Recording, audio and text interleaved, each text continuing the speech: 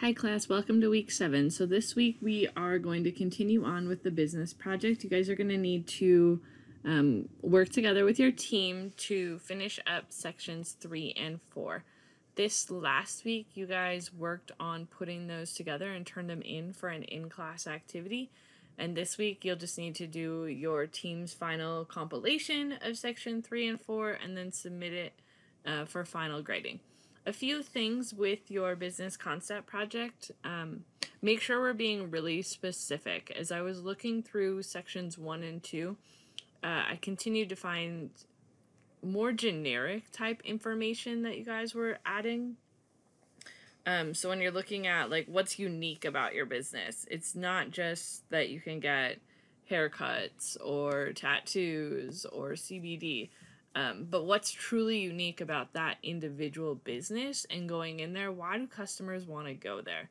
And you should be adding some research to these. A lot of these are lacking research. It's just opinion based. So we need to add the research to each one of your sections. So make sure as you're going through section 3 and 4 that you're adding that to your pieces. The other assignment for this week, besides working with your team to submit section 3 and 4, is to complete the business ownership assignment. If you just click and open this, you are able to see that it's just a worksheet related to the different types of business structures. So you're going to find advantages and disadvantages of each different ownership structure. You can go ahead and just type your information right on this worksheet, add your name, and then you're going to submit it into Blackboard this week. For those of you that are watching this video, I'm actually going to put out some extra credit for you guys as well. So obviously I'm out this week. You guys are having to meet in some aspects. There's some materials to read and review to help you prepare this section. But if you want to also get ahead, I'm going to allow you guys to earn extra credit by submitting section 5 this week. So if you have watched this video and you see this, all you have to do is email me when you're done with your section 5, and I will send you a link as to where you will post that for extra credit for next week. And that's going to be worth 10 points extra credit.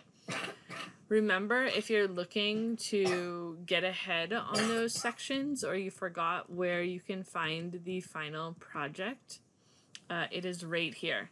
So business, the final all project, right here. You can open it right up. And there are all your sections. You need to add your information right here.